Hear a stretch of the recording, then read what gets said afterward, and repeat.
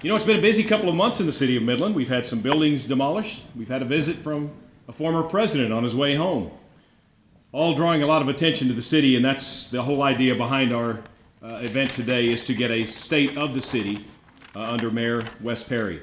He is in his second year as mayor. He has an engineering degree from the University of Oklahoma. He has been an independent in the oil and gas business for 30 years. Born and raised in Midland, he has 3 children, 2 grandchildren, and 2 more on the way. Ladies and gentlemen, please welcome the mayor of the city of Midland, Wes Perry.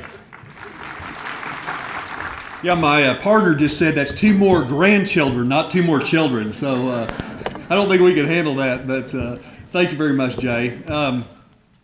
Thank each one of you for being here. It's does my heart good to see you here, and I'm hoping that you will leave this room with a better understanding where we stand today.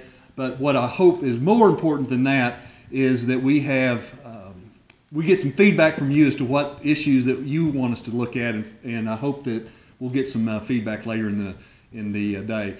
I want to start off with our city council. We have our city council members here. See Michael, I know Jerry's here. I'm not sure who else. If you guys would stand up. Oh, there's John James. Thank you, please. There's Luann, and then Vicki. I know she's here too. Yep. You need to be standing up. Oh, there you are. Sorry, I apologize. And I want to point out these folks we get to work with every day, and it's a great honor to serve beside them.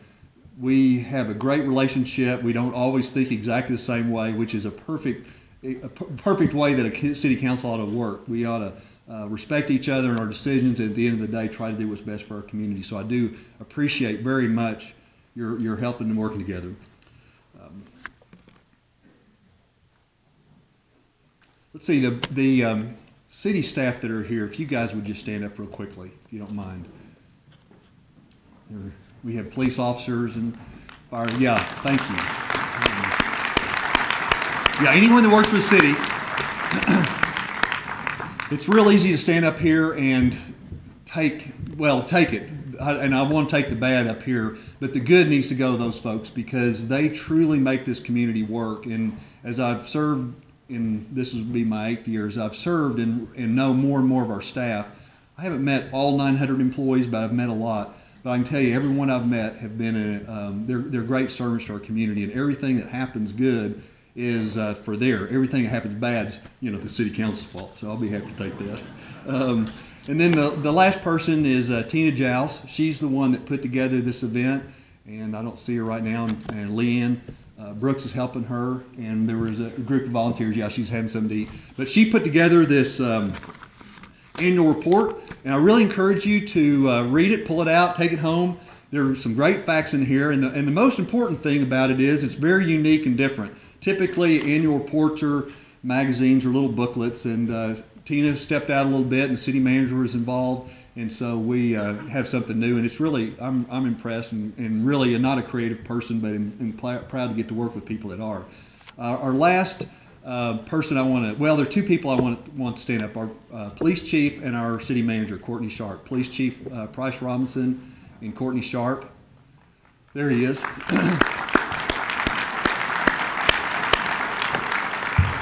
These are folks that we hired last year, and very, very thankful they're here. I can tell you that they will carry us long time in the future, and we're just blessed to have them.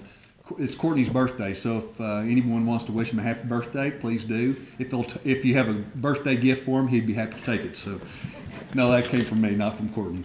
But I want to tell you a little bit about how we're going to do this today. I'll take a few minutes and hopefully hit some high points. I want to keep this portion of it as short as possible so you can get a quick overview, if you will, of our city and where we stand. And then I want to have a long time, as long as we can stand it, I suppose, to have some questions and comments from you. That's the most important part of this. But I want to set the stage a little bit by giving you some perspective of where we are, and hopefully that'll spur on more things that you want to talk about, and I'll be happy to do those. My belief is, and I think this is all the council, I don't ask this specific question, but I know in our discussions we have this. I think our main job as a city council is to be a good steward. It's to represent you well, to be to be efficient, if you will, for our government. I think everybody wants to have the services. Nobody wants to ever cut services. So the question is, are we delivering those services at the best price? Sometimes we are and sometimes we aren't. But I think as a person in our chair, that's our job, is to make sure we are as efficient as we can be. So that's overriding everything that we do. And I speak for myself as well as the city council.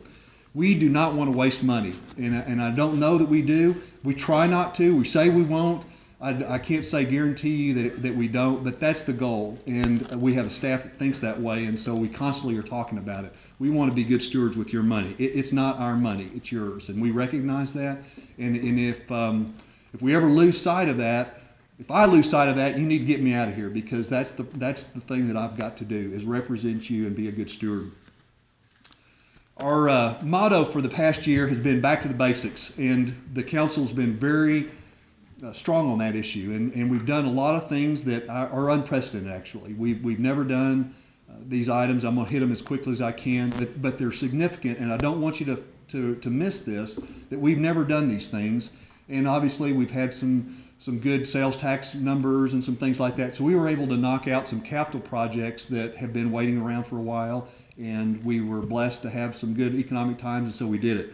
We are going to pave every street in Midland, Texas. That's the first. It may take us a few years. Obviously, with up and down economy, you can't do everything you want to do, but that's a goal of this city council, and I hope it continues as long as we until we get all those streets paved. It's never been a priority. That's something we've done that's new. We are repairing a drainage channel, and I know this doesn't sound real exciting to you. This one is about a $4 million project, so it's significant in the fact that it's something that we've got to do as a community, but maybe we haven't had the financial resources to be able to do it, but we're tackling that one, and it'll take, again, a long time to fix all of our drainage channels, but we're going to start that this year, and we've got it funded and ready to go. So again, it's not real sexy, it's not real exciting, but it's absolutely imperative that we build our infrastructure at this time. The thing that we've also done, we spent $900,000 on a system for our safety, our police and fire department. And it's important because as a council, we look to them to give us ideas of what they need to do their jobs better. We want to provide the resources, the money, the equipment. That was something that they asked for. It'll keep them safer. It'll make them more efficient. So the council funded that, and we were able to provide that for the police and fire department. It should be something that does increase efficiency, but at the same time keeps them safer. We are rebuilding Lamesa Road, and again, that it doesn't sound like a big deal, but it's $4 million. It's an expensive project, and it takes a real commitment to do something like that. We are also realigning, if you will, Garfield and Cotton Flat Road. So there'll be a connection from the interstate to the hospital, and it's a major project. The city is putting up $3 million. The rest of it's going to come from the state, from TxDOT.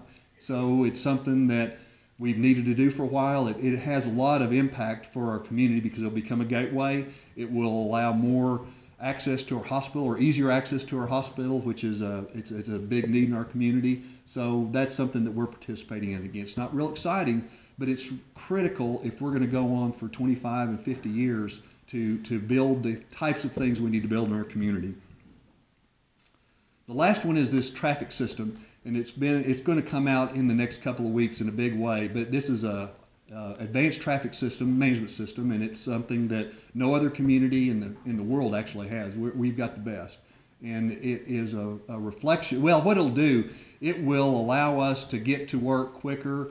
You won't have to stop. You won't waste gasoline stopping, and so it'll save you time and money. And this was something that was funded by council previous, but it's something we're working on, and it should be in place. It is a big deal, and I want to make it clear, you'll have to still stop occasionally, just not so much. Yeah, it's been a question. Everybody thinks, well, gosh, I will never stop at a stoplight again. But if you drive 80 on a 30-mile-an-hour zone, you'll get stopped, I promise you. And it may not be by the traffic light, it may be by a police officer, but the point is you need to drive under the speed limit to make that deal work. So we'll be talking about that more. It'll take some months to get it going, but we're real excited about it. It's a big deal. The things I want to hit quickly are our challenges, and I really could spend probably an hour on each one of these ideas, but I want to hit them quick, and then if people want to go into more detail, I'd sure appreciate your questions. The first one I want to talk about is budget.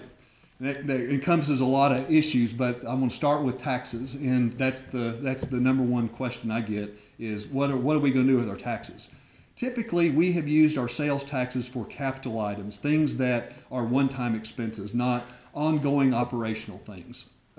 Property taxes are not. They're typically for operations, and I can't say hard and fast rule that's the way it works, but we recognize that property taxes are a little bit more stable than sales taxes or any other thing. So we try to budget those capital items in that realm. So they're in that sales tax. So we're going, okay, what are we going to do this year?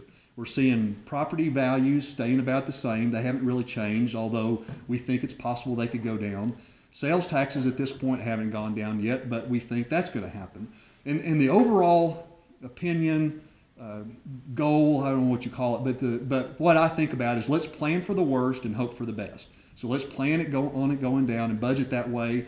And if that doesn't occur, then obviously we can save some money in our savings account. We've got a great, right now, current savings account. It's our just a fund basically to cover in the event that we need things. It's in great shape. We were able to add quite a bit last year because of our sales tax, plus do all those capital items I suggested or talked about earlier. So we're in good shape there. It's just a matter of making sure that if our sales taxes go down or when they go down, we'll have a budget that can reflect that.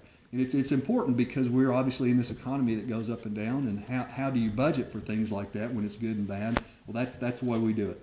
How you get to that point of how much money do we spend on operations is a hard question to answer, because if you've seen the numbers, our population is growing. We're up to about 105,000 people. There's more land in our city. We've annexed some properties. We have more households, more water taps, and so we see a growth in our city. So the question we have to ask as a council is, what is an appropriate amount of growth? So if we took an X number of dollars last year, in total dollars, and I'm talking about property taxes in this case, what is the appropriate amount for that to grow? Is it tied to your population or some of those things? So because as you're growing citywide, area-wise, people-wise, you're going to have more police officers. You're going to have more trash truck drivers. You're going to have more water delivery systems. So all those things are connected to your population. So that's how I like to look at it, is if you're growing at a certain rate, then it's okay to grow your total expenditures that way. And that's just a way you can look at it. I don't say it's perfect, but it seems to make some sense that if your total number last year was X, and we've grown 2%, maybe it's X times, or it's 102% of X. Then you look at your valuations, and if you take your total valuations, and then you can figure out your tax rate from that. And as a council, we've been very fiscally responsible, in my opinion, because we keep dropping our tax rate and keeping that total amount of money that we're bringing in relatively the same. The difference is going to be sales taxes, so you have to think about them in a little bit different way. But it's been successful, and I see no reason for us to change that whole mode of that whole way of doing things. Now, I mentioned this up and down economy thing, and it's obvious that we've talked about economic development, and we have tried to solve it. And I'd say we've had some great successes. It's been a little bit of a challenge because it's a catch-22 or a conundrum, because you have, we've had a good economy, right? So we have the lowest unemployment in the state. You have low housing. So how do you get companies come in here and hire people when they don't have houses to live in or employees to work for them? So it's difficult. So now then you go into the next cycle, or the different cycle, that, well, the economy's not any good. Well, no one's expanding. So it's a catch-22, and it's a difficult thing to resolve. We've talked about one of the ways to do it is to find projects that will satisfy or help our citizens. In other words, decrease our dependence on tax dollars and using more economic development funds for that type of project, at the same time diversifying into your economy. And how we do it still remains to be seen, but it makes sense to me that if we work toward diversification, if the model of just writing a check to a company and bringing them to Midland is not working. Let's find something else to do. And we are hearing from other economic development groups throughout the country or throughout the state of Texas are saying that the model is different today, and you've got to think out of the box a little bit. So we are looking at things that we haven't really looked at in the past, and I'd encourage you to get involved a little bit in that, because we have a standard that says we're going to be batting 1,000, and that's not realistic in economic development. And so we have to find out those things, those projects, those companies that will be successful here, and then try to help them do that at the same time diversify our economy and then providing service for our citizens. So it's not an easy solution. The next one that we're dealing with is oil and gas wells. And it's something that I've been in not a bunch of meetings, but quite a few, and I'll always start with this question, if they're wanting to talk specifically about oil and gas wells, is do you want oil and gas wells in our town? And pretty much the whole room will raise their hand. And then I'll ask the same question, do you want this oil and gas well in your backyard? And not as many hands go up. Some people do, some people don't. And that's the dilemma that we find ourselves, that we recognize that in an oil and gas community, completely dependent on oil and gas, there is this desire to be kind of the industry. And it seems two-faced to say, oh, we're in the oil and gas business, we don't want any oil wells in our town. So that's what we're trying to resolve and rectify, is how do we balance it. We've got a great task force that's been working, how many months, John? Is it almost a year now? No, about that, 6 months? Yeah, about 6 months. John's on the committee. I didn't mean to put you on the spot. But they're about to give us some recommendations on what we can do as a community. Different cities have struggled with this, and I've thought that if any community can figure this out, it'd be Midland, Texas. And this task force is comprised of real estate developers, some realtors, some oil and gas experts, some folks that really care about Midland and understand their particular expertise. So it's going to be a solution that I'm sure we'll be able to solve. And it really shows how the council was struggling with this. And if you read any of these other cities that are dealing with it, anytime this happens, you have these huge turnouts in your council meetings. And so we've experienced some of that, and we've decided that let's get some experts involved, let them get into it, dig into it, and then make some recommendations. So I'm excited that we're going to get that one running the ground pretty quickly. Everybody asked me about water. Are we going to have water? How long? And I'd say the short answer is yes, we'll have water, and it will be more expensive. It's just a fact of life. So part of what we have to do as a community is recognize this as a finite resource, similar to oil and gas, but more valuable, and that we will have to change some of our patterns. If you and it's starting to happen. I have heard of people that are planting yards that don't require much water, and so we're thinking about it a little bit differently, and we have to go down that path. I would love to take credit for this, but this has really been folks before me that planned for this, and they did a great job securing water resources. We have 2 water well fields. One's north of town.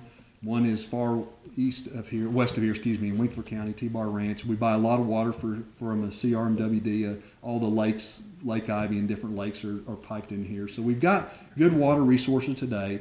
We have long-term options, and that would be building a pipeline, if you will, to T-Bar Ranch. That's a solution. And another thing that we're looking at, haven't tried it yet, but we're going to start looking at that a little bit closer, is this idea of using brackish water or brine, which is underground water, and then filtering it, turning it into fresh water. If you look at countries in the Middle East, Saudi Arabia is one particular, they're taking salt water and turning it into fresh water. You can do it. It's very expensive. It takes a lot of energy, and so we're not quite ready to tackle that. But as time goes on, that technology will get better, and it will be something that we will deal with in the future, I'm sure. So that's something that I think we have to, as a community, recognize our water is a very, very valuable resource, and we have to use it that way. And no question, if you look at our usage, water is mostly used in the summertime, and we're watering our grass and our trees and so forth, which is nice, but we have to be recognizing that it's expensive, and we just need to be good stewards of that more than anything else. I get this question a lot about crime in Midland. Are we safer than we were last year? The short answer is yes. If you look at the statistics on Part 1 crime, and we'll have a report coming out tomorrow about that, the numbers are down. We're doing better. But if you look at it individually, and I talked to Price about this a little bit earlier, Price Robinson, our chief, that there are certain things that we aren't doing very good in. And again, this is a reflection of our community, and it's upsetting as mayor to see things that are like that, because I can't understand it. It's one of those issues that you say, why do people do that to each other? I just can't figure it out. It's frustrating, but I don't think it's necessarily, I know it's not the police department's fault. I don't know whose fault it is, except as a community, we are not reaching out enough to help that. And again, I know a lot of you in the room, I'm looking around and seeing how much you're involved in that particular area, and I appreciate what you do. And we need feedback on how we can do better, because none of us want our community less safe than it was last year. I mean, that's a simple thing to understand, but how you do it is difficult, and you have different opinions, and so we rely on you and obviously the experts in the police department and so forth to help us. But that's critical for our community, and it's not only just, hire people to do that, it's us getting involved in some way. So that's one of those things that we are constantly have to be working on, and we all have to be involved in it. One of the next, and I'm getting ready to move on to the best part, the questions and answers. But the last one I'd like to address is this funding with the sports complex. That's been a little bit of a question. And what we're trying to do there, and I'll try to make it simple, is the way that was originally put together is in 2000, we borrowed the money to build the sports complex with bonds, and they were to be paid off in 2030. Over the years, our sales tax have increased, and we've had a very good accounting staff that figured out, let's refinance that debt. So today, it can be paid off in 2016. So we've already cut off 14 years of payments that we would have made. And then on top of that, we've got $7 million, I think, plus or minus in that account. So what do we use that money for? And the question is, can you use it for capital? Yeah, if you want to replace chairs out there, like right now there are chairs in both complexes that need to be replaced. I'll just give you some numbers. To do it today would cost about $1 million. If really the only things broken with them are the arms, and those only cost $100,000. But that is a maintenance item and not a capital item. And because of the way the issue was, we can't use it. So as stewards, we're going, that doesn't make any sense. Why would we spend $1 million when we could spend $100,000 to fix the problem? That's what we're struggling with. So a couple of weeks ago, we passed, and we haven't got this finished yet. It's just starting. But we're saying, let's be able to use some of that money for maintenance and not operations. So we can't pay for utilities, we can't pay for mowing the grass, but we can replace arms on chairs instead of buying new chairs. And it makes perfect sense to me, but we really wanted to have feedback from the community that, is this the best thing? Now, let's fast forward here and look at what does it look like in 2016. This sales tax will expire. It's over. It won't continue any longer after that. Once the debt is paid off, it's over. If you have money in that account that I mentioned, we have $7 million today, and we project at really not increasing sales tax numbers, we'll have enough money in that account, probably the same amount of money having paid for these maintenance items and all those things that we anticipate, plus pay the interest and debt off. Even prior to that, well, that money would end up going to the general fund. So that's something that the citizens in 2016 or around that will have to make a decision. But I just wanted to be clear, it goes away. That it's something that in the short term we will, and again, this hasn't been passed, it hasn't been finished, but that's the whole issue is, can we use some of that money for maintenance? And that's really what we're talking about. All right, let me move on to the best part. This is the part where I really want to hear from you, and we've got plenty of council members here, so they're going to be listening as well. They look forward. I wouldn't say this is a town hall meeting, but that's the way I would like to think about it, because different people have different perspectives, and this is a good way to get that out. There is a microphone. If you're really bold and want to come up here and talk on the microphone, you're more than welcome to. If you want to write on a card on your table, that'd be perfectly okay. If you just want to stand up and raise your hand, that's perfectly fine, and I'll just repeat the question and hopefully repeat it. If I repeat it wrong, please let me know. Sometimes I'll do that. But that way we can hear from you. And it doesn't have to be a question. as much as, what do you think about some of these issues that we're dealing with, oil and gas wells or funding or economic development or those types of issues that we're facing in the community. We can always look back, but I want to try to look forward and look at what are we going to do now and what can we plan for in the future. So if anyone wants to start that off, I'd love to take some questions or comments from you.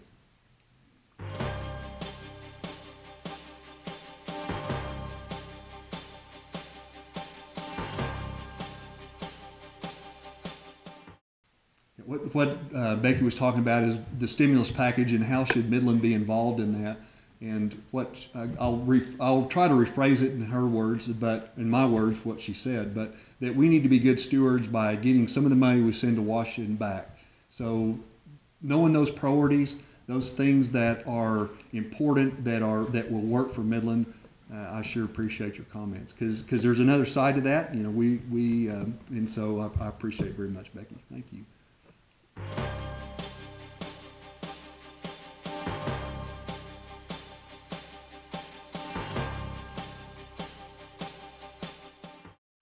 Yeah, she's asking about streetlights and why they're out, and I don't know why they're out. I get lots of calls like what you're talking about, and all I know is we can just turn it in and keep after them.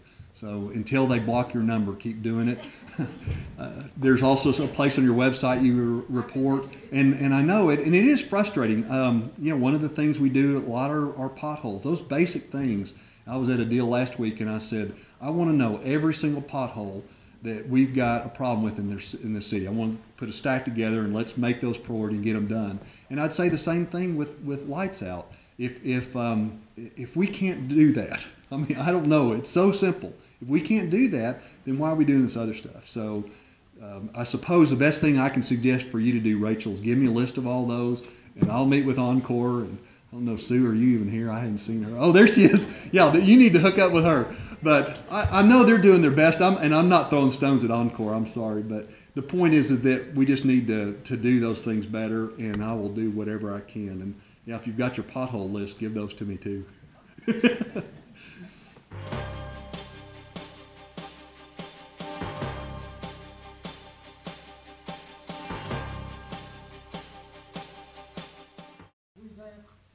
Yeah, Gary asked, he's with the newspaper, which I hate it when he raises his hand.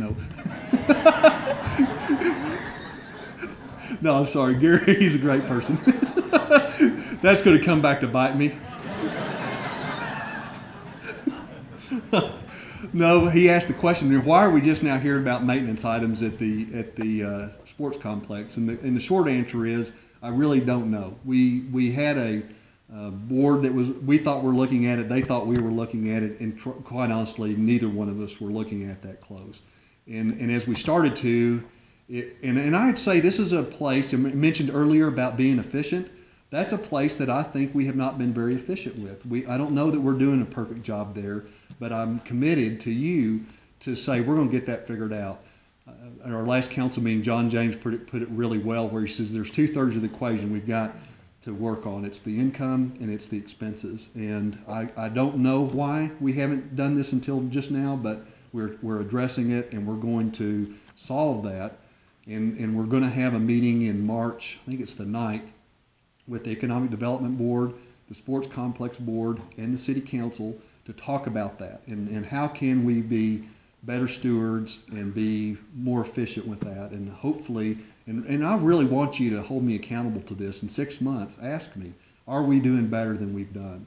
And I can't really speak to the past because I can't give you a real good answer. It just wasn't looked at, which is terrible. It's embarrassing, really, to say, I didn't know. But truly, we didn't. And once we started finding out about it, we decided, okay, let's tackle this and do the best we can and try to be better stewards. But it is a great question, and it's a question that we need to ask. And I truly am standing here asking you to make me responsible. Say, how are you doing better with that? Thanks, Gary. Appreciate it.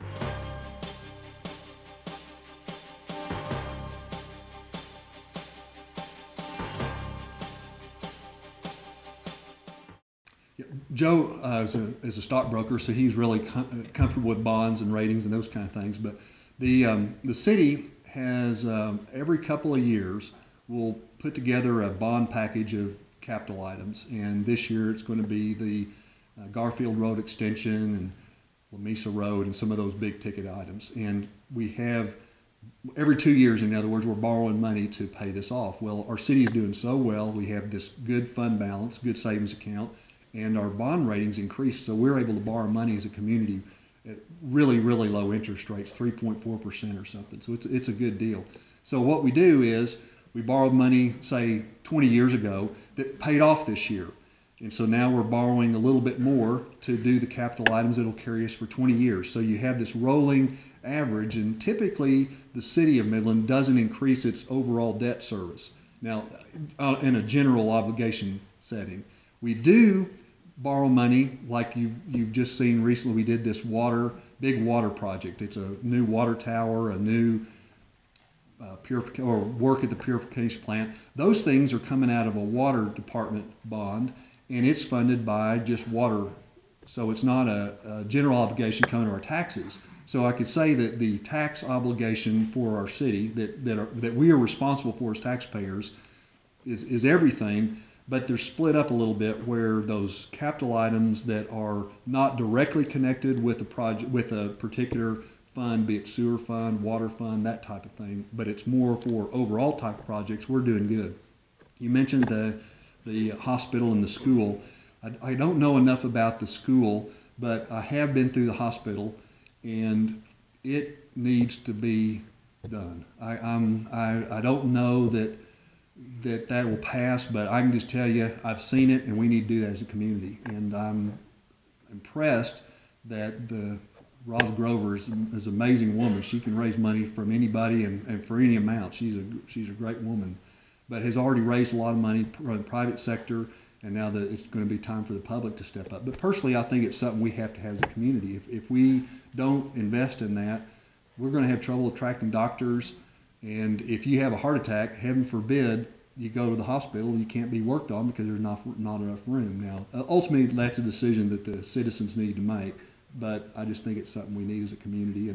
And that's a good thing that points to how we work as a community, because we have these meetings with the school board, with the hospital, with the county, us, and we're talking about what are those most important things our community needs. It's not what does the city need, what does the hospital need, but it's what does this entire community need, and recognizing that when the hospital borrows money, all of us as taxpayers are going to have to pay that back. And so we can't be competing and trying to say, oh, it's our turn, or and I've really been strong about trying to find out those projects that are most important for our community.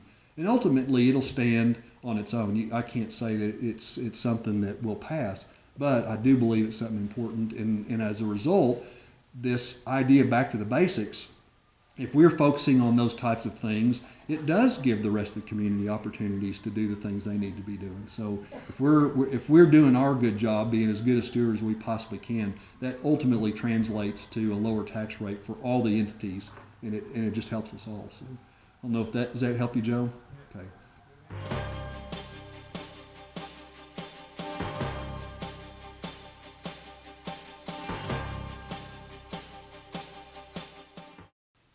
That's a very difficult question. What are we doing as a council?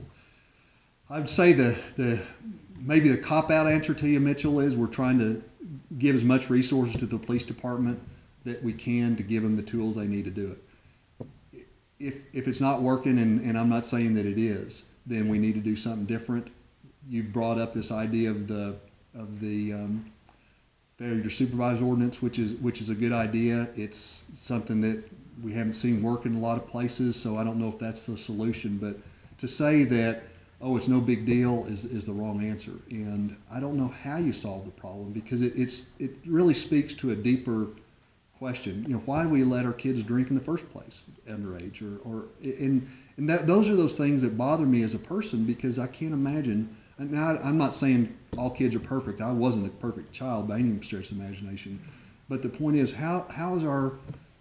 what is our culture that we say that's okay?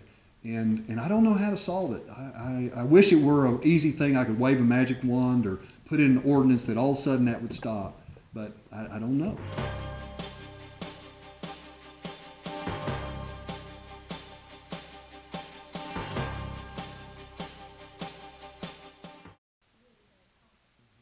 I'll repeat her. Yeah, she asked a great question about downtown, and we're remodeling Centennial Plaza, which I'm real excited about doing, and we've been able to use some hotel motel tax funds and very little property taxes. So we're excited about getting that done. It's definitely a quality of life issue. I call that one of those wants and not necessarily a need, but it's something that we're able to fund outside of taxpayer dollars. So that's a good thing. There's this move from downtown to other venues, as they're real involved in the Mex-Tex cook-off, and they're having struggles with how to do it. And so we have to solve it. If we build something really nice and we charge so much, we can't get people to use it. It makes no sense. And that's some of the problem we've got at the sports complex. We've got utility bills and some of those kind of things. So we need some really good feedback on that, because if we charge so much for anything, sports complex, downtown, all those things, that people aren't using it, then we've got a problem. What that does, it increases your operating costs. It's real simple. And if they stand on their own and they don't generate any income, it just doesn't work that way. So it's the only thing we can do is we're going to get this thing repaired and built and really be nice, something our whole community be proud of. And we will start looking at that. And perhaps it'll come out in this March 9th meeting when we have this joint group for the sports complex and the economic development and the city council to talk about that, because we can't be competing with ourselves, and really rely on you to tell us that, to say, you guys are charging so much, we can't have it there anymore, because your event is the biggest event downtown. I think it might be, isn't it? I'm trying to remember if the September Fest is bigger, but it's a huge event. And to chase you off because it's too expensive makes no sense whatsoever. So I can't tell you short term exactly what we'll do, but we want to have that feedback to make sure that we do keep you as a customer. And it's an extension of Midland Center, so we'll have to work with Iris and figure out how to do that. So does that help you? I don't know. It doesn't really answer your question because I don't have exactly the answer, but I know that we can't chase you out of downtown. We want you downtown, so if we can't continue to do that, then we've really made a big mistake. But you can't use the Centennial Plaza the way it is either, so that's the first step.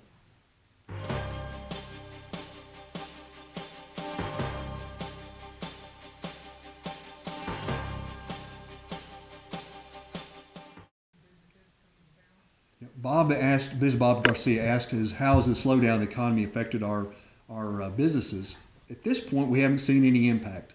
It's crazy to me that we haven't, but we haven't. I mean, if you look at the empirical data, it says we haven't slowed down.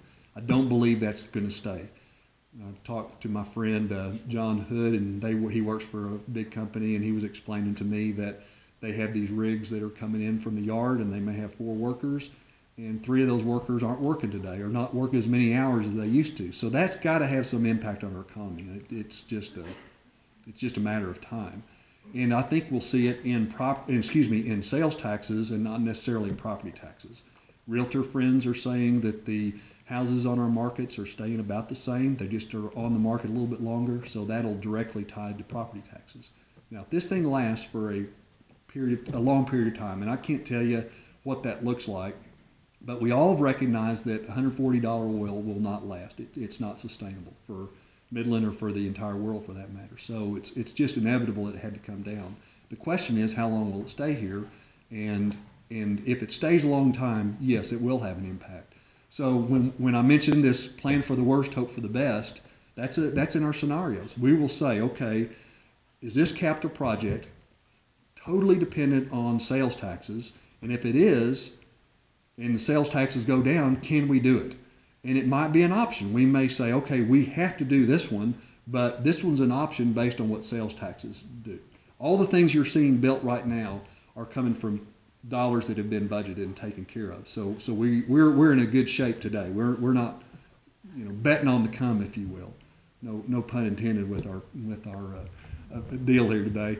But it's a situation where we will look at that very closely, because you can't live in this type of economy forever. And again, I'm hoping and praying it'll be short-lived, but it's really interesting. If you talk to economists, they'll say, oh, we're going to be back to $80 oil in June or sometime later this year. If you talk to my partner, Paul, we're going to be here a long time. So Paul is my partner and knows a lot about the oil and gas business and thinks about it in a big way. So I always listen to him as far as what his predictions are. But the point is that we have to be good stewards, and we have to be thinking about those worst case scenarios, or we will be in trouble. I was with a friend, an acquaintance, I should say, not very long ago from Boston, and he was saying I'm going to get this wrong. I'm terrible about giving you exact numbers, but I think they had a $6 billion budget, $6 billion with a B, and they had a $2 billion deficit that they were going to have to go find that. And I don't know where they get it. They're going to have to lay a bunch of people off, obviously. They may have to go to Washington to get some more money. I don't know. But we don't have that situation in Midland because we've lived through these cycles and understand it. But we have to be good stewards. So thanks, Bob, for that.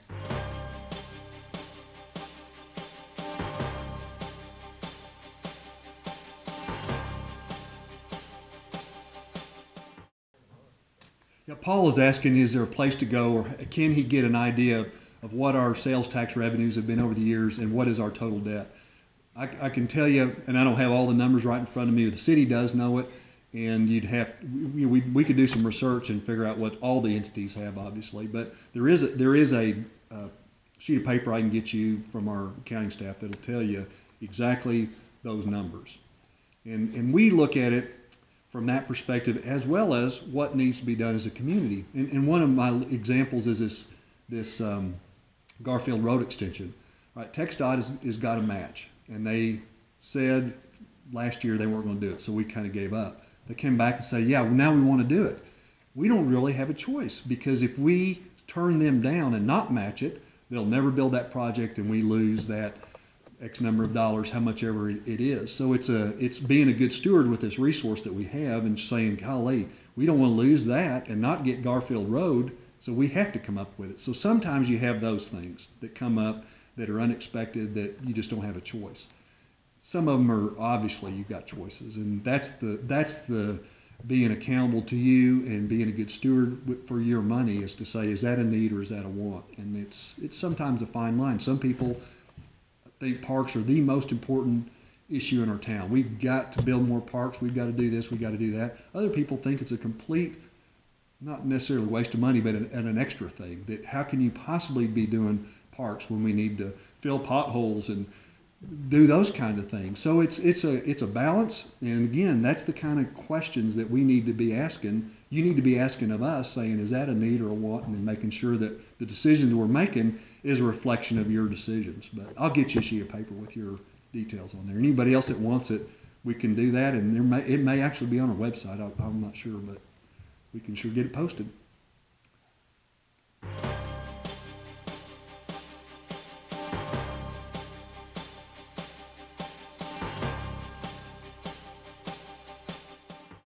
Again, it's got to be a decision that our citizens make. Is that truly something that we want? But to be a world-class city, I believe we need to have a good hospital. And if we want to have good doctors, I don't know the age of them today, but the average age is probably about my age, which is not young. And so we have to be thinking about that. And these young doctors coming out of college, wanting to go into research facilities or nice hospitals, and they look at your community and see how you think about it. And they look at the hospital, and that tells them what we think about healthcare. So if it's an old 50-year-old hospital that's not very well maintained, then they are not going to come here. So I think it is critical, but again, it's not my decision, and I hope that the citizens get out there and know the issues, and take a tour of it, and make their own mind up. It's something we all have to decide on our own, quite honestly, because it is. Is it a need or a want, and that's what we have to figure out. I saw there was one other hand. I'm trying to see. I don't want to. I guess we're finished. So, all right. I just want to thank again each one of you for being here. If I've skipped something, if you wake up tonight and think about questions, I try to be as accessible as I possibly can to each of you. People come to my office. They call me. They send me emails. They pin me down at the grocery store when I go shopping for Ronnie. So. It's sometimes more difficult to go out to eat than it used to be, but I tell you, that's the best thing about being in this position is people know how to find me, and I love that, and I depend on you to get that feedback. And I know the council feels exactly the same way. There are different issues that pop up. Their friends are calling them saying, hey, but that's the way this community works. And it's amazing to me how much we can get done because of that attitude. And it really does stem from the grassroots, from you. And I just appreciate each one of you being here. I look around and see each one of you and how you're involved in making a difference. It's heartwarming to be beside you and working with you and trying to solve these big issues that we're facing, and not really saying you fix this or you fix this. Let's work together and fix it. So just blessings to y'all. Thank you.